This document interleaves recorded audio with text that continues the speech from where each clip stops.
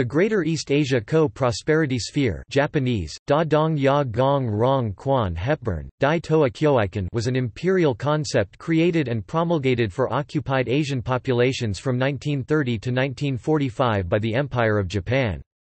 It extended across the Asia-Pacific and promoted the cultural and economic unity of East Asians, Southeast Asians, South Asians and Oceanians. It also declared the intention to create a self-sufficient bloc of Asian nations led by the Japanese and free of Western powers.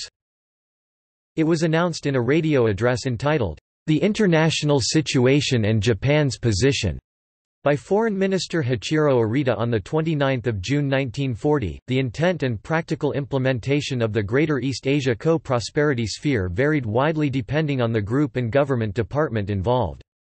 Policy theorists who conceived it, as well as the vast majority of the Japanese population at large, largely saw it for its Pan-Asian ideals of freedom and independence from Western colonial oppression.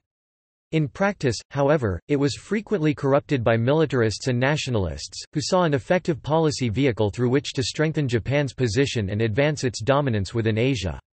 The latter approach was reflected in a policy document released by Japan's Ministry of Health and Welfare, an investigation of global policy with the Yamato race as nucleus, which laid out the central position of Japan within the Greater East Asia Co-Prosperity Sphere, and promoted the idea of Japanese superiority over other Asians.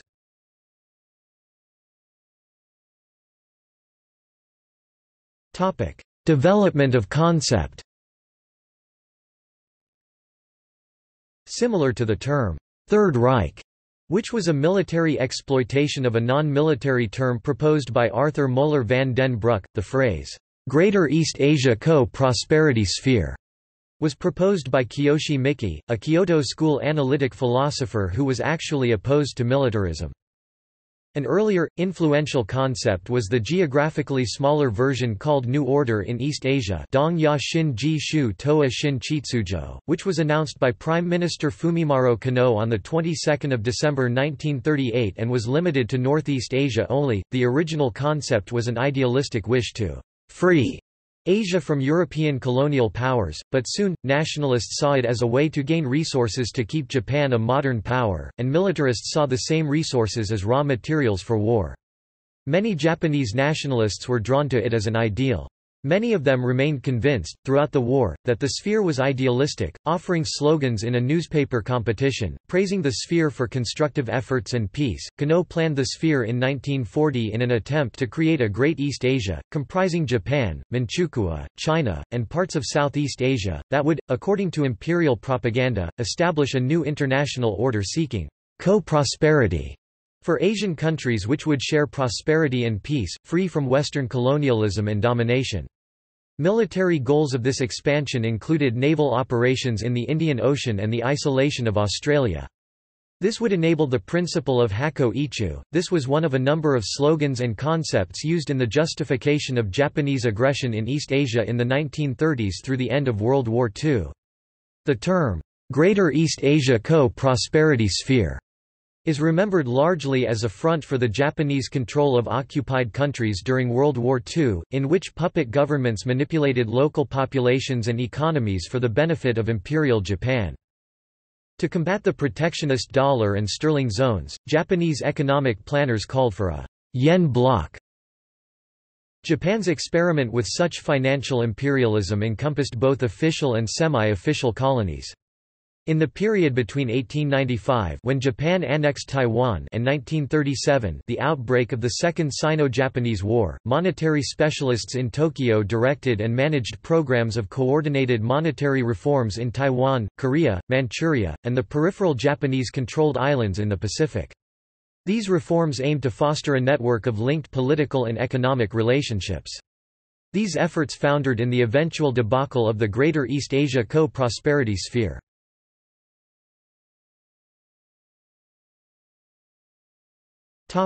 History.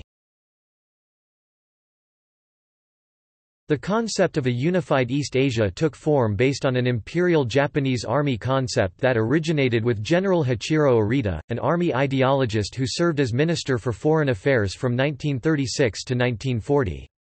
The Japanese army said the new Japanese Empire was an Asian equivalent of the Monroe Doctrine, especially with the Roosevelt corollary. The regions of Asia, it was argued, were as essential to Japan as Latin America was to the United States. The Japanese Foreign Minister Yosuke Matsuoka formally announced the idea of the co-prosperity sphere on 1 August 1940, in a press interview, but it had existed in other forms for many years. Leaders in Japan had long had an interest in the idea. The outbreak of World War II fighting in Europe had given the Japanese an opportunity to demand the withdrawal of support from China in the name of Asia for Asiatics, with the European powers unable to effectively retaliate. Many of the other nations within the boundaries of the sphere were under colonial rule and elements of their population were sympathetic to Japan, as in the case of Indonesia, occupied by Japan in the early phases of the war and reformed under puppet governments, or already under Japan's control at the outset, as in the case of Manchukuo. These factors helped make the formation of the sphere, while lacking any real authority or joint power, come together without much difficulty. As part of its war drive, Japanese propaganda included phrases like, "Asia for the Asiatics," and talked about the perceived need to liberate Asian countries from imperialist powers. The failure to win the Second Sino-Japanese War 1937–1941 was blamed on British and American exploitation of Southeast Asian colonies, even though the Chinese received far more assistance from the Soviet Union. In some cases local people welcomed Japanese troops when they invaded, driving out British, French, and other governments and military forces. In general, however, the subsequent pragmatism and brutality of the Japanese military, particularly in China, led to people of the occupied areas regarding the new Japanese imperialists as much worse than the Western imperialists.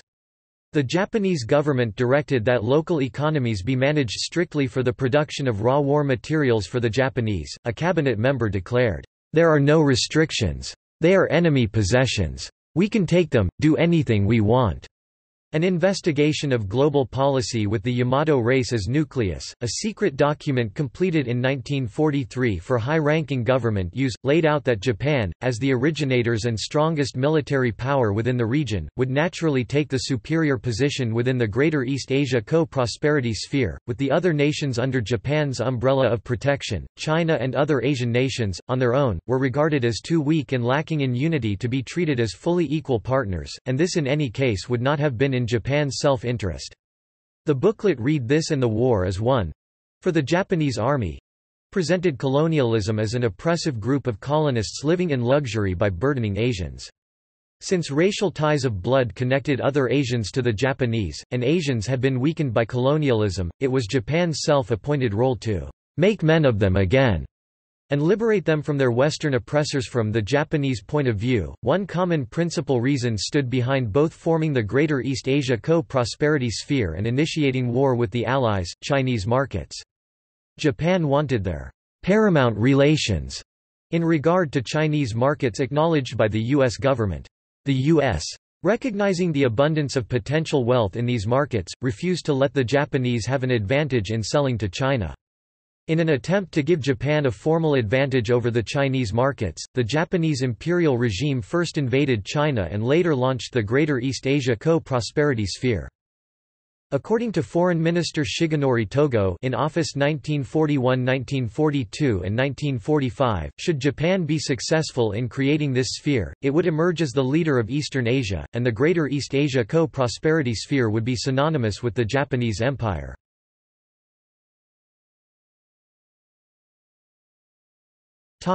Greater East Asia Conference. The Greater East Asia Conference took place in Tokyo on 5–6 November 1943. Japan hosted the heads of state of various component members of the Greater East Asia Co-Prosperity Sphere. The conference was also referred to as the Tokyo Conference. The common language used by the delegates during the conference was English. The conference addressed few issues of any substance but was intended by the Japanese to illustrate the Empire of Japan's commitments to the Pan-Asianism ideal and to emphasize its role as the liberator of Asia from Western colonialism.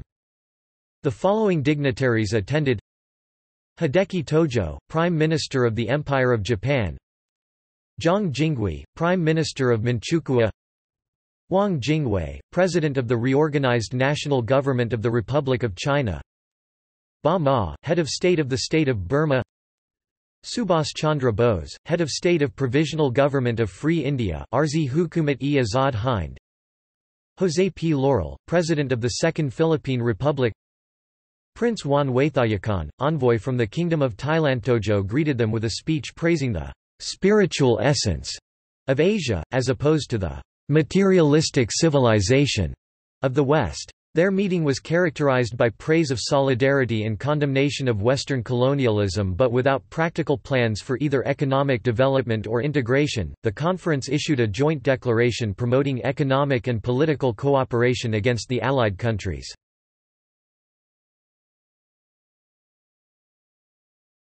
Topic: Members of the Sphere. Member countries and the year in which they joined the Sphere. Empire of Japan 1940, Manchukuo 1940, Mengjiang Inner Mongolia 1940, Republic of China 1940, Kingdom of Thailand 1941, State of Burma 1943, Azad Hind 1943, Republic of the Philippines 1943, Empire of Vietnam 1945, Kingdom of Cambodia 1945, Kingdom of Laos 1945. Topic: Imperial rule. The ideology of Japan's colonial empire, as it expanded dramatically during the war, contained two contradictory impulses.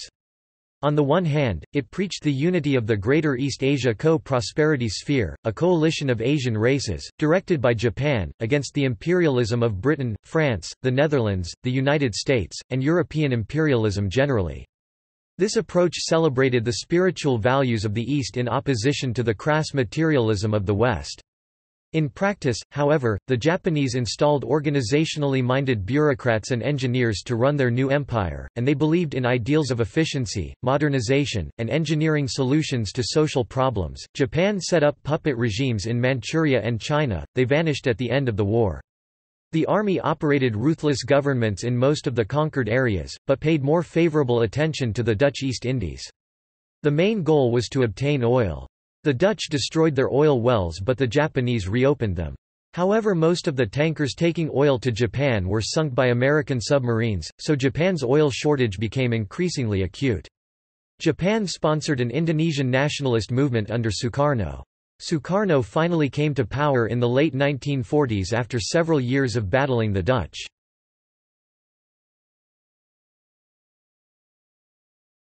The Philippines. With a view of building up the economic base of the co-prosperity sphere, the Japanese army envisioned using the Philippine Islands as a source of agricultural products needed by its industry. For example, Japan had a surplus of sugar from Taiwan, and a severe shortage of cotton, so they tried to grow cotton on sugar lands with disastrous results. They lacked the seeds, pesticides, and technical skills to grow cotton.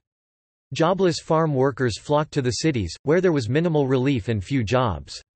The Japanese army also tried using cane sugar for fuel, castor beans and copra for oil, derris for quinine, cotton for uniforms, and abaca hemp for rope. The plans were very difficult to implement in the face of limited skills, collapsed international markets, bad weather, and transportation shortages.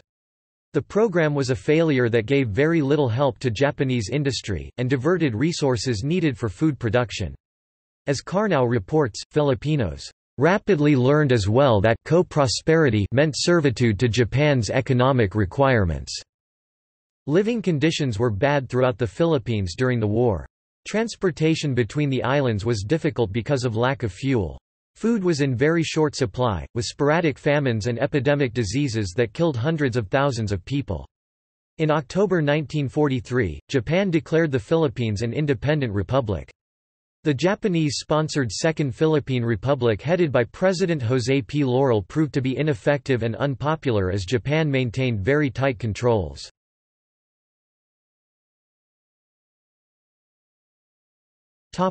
Failure. The co-prosperity sphere collapsed with Japan's surrender to the Allies in August 1945. Although Japan succeeded in stimulating anti-Westernism in parts of Asia, the sphere never materialized into a unified Asia. Dr. Ba Maw, wartime president of Burma under the Japanese, blamed the Japanese military. The militarists saw everything only in a Japanese perspective and, even worse, they insisted that all others dealing with them should do the same. For them there was only one way to do a thing, the Japanese way, only one goal and interest, the Japanese interest, only one destiny for the East Asian countries, to become so many Manchukuos or Koreas tied forever to Japan. These racial impositions made any real understanding between the Japanese militarists and the people of our region virtually impossible. In other words, the Greater East Asia Co-Prosperity Sphere operated not for the betterment of all the Asian countries, but rather for Japan's own interests, and thus the Japanese failed to gather support in other Asian countries. Nationalist movements did appear in these Asian countries during this period, and these nationalists did, to some extent, cooperate with the Japanese. However, Willard Ellsborough, professor emeritus of political science at Ohio University, claims that the Japanese government and these nationalist leaders never developed a real unity of interests between the two parties, and there was no overwhelming despair on the part of the Asians at Japan's defeat. The failure of Japan to understand the goals and interests of the other countries involved in the Greater East Asia Co-Prosperity Sphere led to a weak association of countries bound to Japan only in theory and not in spirit. Dr. Ba Maw argues that Japan could have engineered a very different outcome if the Japanese had only managed to act in accord with the declared aims of Asia for the Asiatics. He argues that if Japan had proclaimed this maxim at the beginning of the war, and if the Japanese had actually acted on that idea, no military defeat could then have robbed her of the trust and gratitude of half of Asia or even more, and that would have mattered a great deal in finding for her a new, great, and abiding place in a post-war world in which Asia was coming into her own.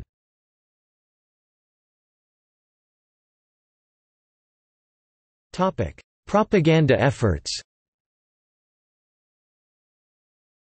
Pamphlets were dropped by airplane on the Philippines, Malaya, North Borneo, Sarawak, Singapore, and Indonesia, urging them to join this movement. Mutual cultural societies were founded in all conquered nations to ingratiate with the natives and try to supplant English with Japanese as the commonly used language. Multilingual pamphlets depicted many Asians marching or working together in happy unity, with the flags of all the nations and a map depicting the intended sphere. Others proclaimed that they had given independent governments to the countries they occupied, a claim undermined by the lack of power given these puppet governments. In Thailand, a street was built to demonstrate it, to be filled with modern buildings and shops, but 9/10 of it consisted of false fronts. A network of Japanese-sponsored film production, distribution, and exhibition companies extended across the Japanese Empire and was collectively referred to as the Greater East Asian Film Sphere. These film centers mass-produced shorts, newsreels, and feature films to encourage Japanese language acquisition as well as cooperation with Japanese colonial authorities.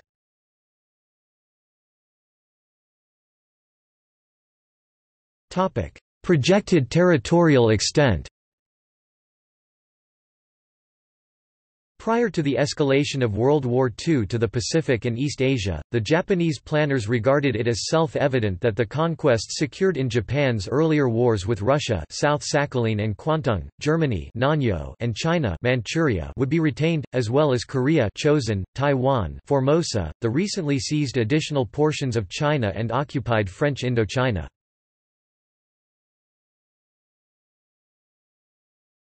Topic: The Land Disposal Plan. A reasonably accurate indication as to the geographic dimensions of the co-prosperity sphere are elaborated on in a Japanese wartime document prepared in December 1941 by the Research Department of the Imperial Ministry of War. Known as the Land Disposal Plan in the Greater East Asia Co-Prosperity Sphere. Da Dong Ya Gong Rong Quan Neo Keru Tu De Chu Fenin. It was put together with the consent of and according to the directions of the Minister of War, later Prime Minister Hideki Tojo. It assumed that the already established puppet governments of Manchukuo, Mengjiang, and the Wang Jingwei regime in Japanese-occupied China would continue to function in these areas. Beyond these contemporary parts of Japan's sphere of influence, it also envisaged the conquest of a vast range of territories covering virtually all of East Asia, the Pacific Ocean, and even sizable portions of the Western Hemisphere, including in locations as far removed from Japan as South America and the Eastern Caribbean. Although the projected extension of the co-prosperity sphere was extremely ambitious, the Japanese goal during the Greater East Asia War was not to acquire all the territory designated in the plan at once, but to prepare for a future decisive war some 20 years later by conquering the Asian colonies of the defeated European powers, as well as the Philippines from the United States. When Tojo spoke on the plan to the House of Peers, he was vague about the long-term prospects, but insinuated that the Philippines and Burma might be allowed independence, although vital territories such as Hong Kong would remain under Japanese rule. The islands north of the equator that had been seized from Germany in World War I and which were assigned to Japan as C-class mandates, namely the Marianas, Carolines, Marshall Islands, and several others, do not figure in this project. They were the subject of earlier negotiations with the Germans and were expected to be officially ceded to Japan in return for economic and monetary compensations. The plan divided Japan's future empire into two different groups. The first group of territories were expected to become either part of Japan or otherwise be under its direct administration. Second were those territories that would fall under the control of a number of tightly controlled pro-Japanese vassal states based on the model of Manchukuo, as nominally independent members of the Greater East Asian Alliance. Parts of the plan depended on successful negotiations with Nazi Germany and a global victory by the Axis powers. After Germany and Italy declared war on the United States on the 11th of December 1941, Japan presented the Germans with a drafted military convention that would specifically delimit the Asian continent by a dividing line along the 70th meridian east longitude.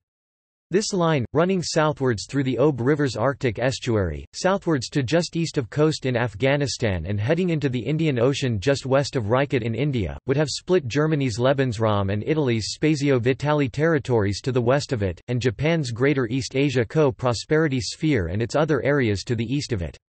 The plan of the Third Reich for fortifying its own Lebensraum territory's eastern limits, beyond which the co-prosperity sphere's northwestern frontier areas would exist in Northeast Asia, involved the creation of a «living wall» of Wehrbauer soldier-peasant communities defending it. However, it is unknown if the Axis powers ever formally negotiated a possible, complementary second demarcation line that would have divided the Western Hemisphere.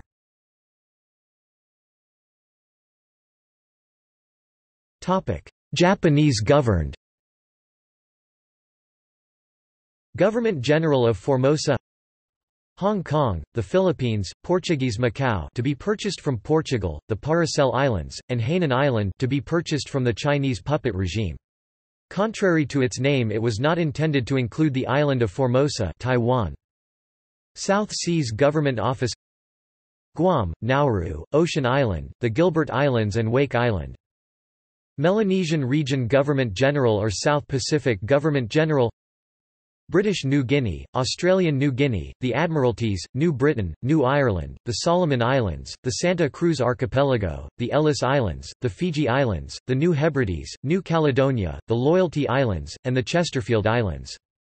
Eastern Pacific Government General, Hawaii Territory, Howland Island, Baker Island, the Phoenix Islands, the Rain Islands, the Marquesas and Tuamotu Islands, the Society Islands, the Cook and Austral Islands, all of the Samoan Islands, Tonga and the Chilean islands of Rapa Nui and Sala y Gomez.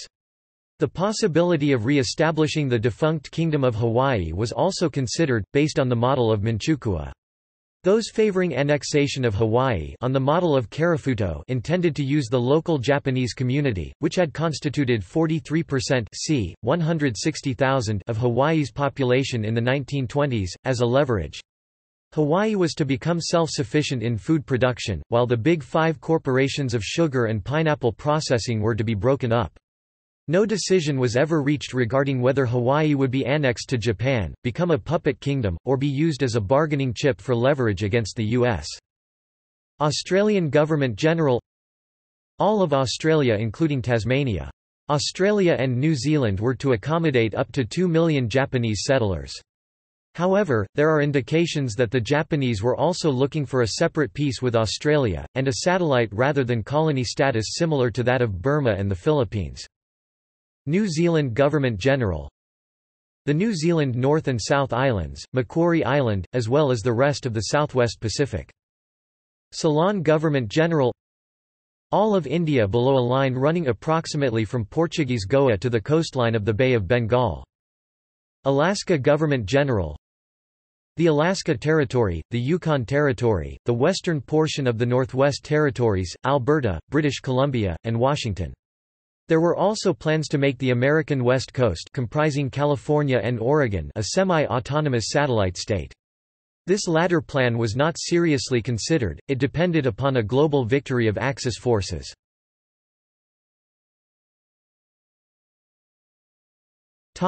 Asian puppet states. Manchukuo, Chinese Manchuria. Mengjiang, Outer Mongolia territories west of Manchuria. Republic of China. Other parts of China occupied by Japan. East Indies Kingdom. Dutch East Indies, British Borneo, and Christmas Islands, the Andaman and Nicobar Islands, and Portuguese Timor to be purchased from Portugal. State of Burma. Burma proper, Assam, a province of the British Raj, and large part of Bengal. Kingdom of Malaya. Remainder of the Malay states. Kingdom of Cambodia. Cambodia and parts of French Cochinchina.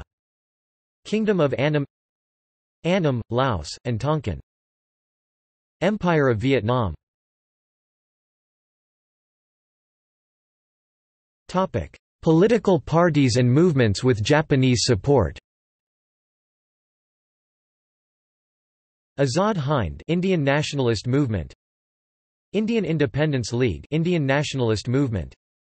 Indonesian Nationalist Party, Indonesian Nationalist Movement. Kapisanan ng Paglilingkod sa Bagong Pilipinas, Philippine Nationalist Ruling Party of the Second Philippine Republic. Kesatuan Melayu Muda, Malayan Nationalist Movement. Khmer Isarik, Cambodian Khmer Nationalist Group. Dobama Asiawan, We Burmans Association, Burmese Anti-British Nationalist Association. Topic: See also. Hachiro Arita, army thinker who thought up the Greater East Asian concept. Sato Nobuhiro, alleged founder of the Greater East Asia concept. East Asia Development Board. Ministry of Greater East Asia. Greater East Asia Conference, November 1943. List of East Asian leaders in the Japanese sphere of influence 1931 to 1945. Jewish settlement in the Japanese Empire. Axis power negotiations on the division of Asia. Hakko Ichu. Flying Geese paradigm. Racial equality proposal.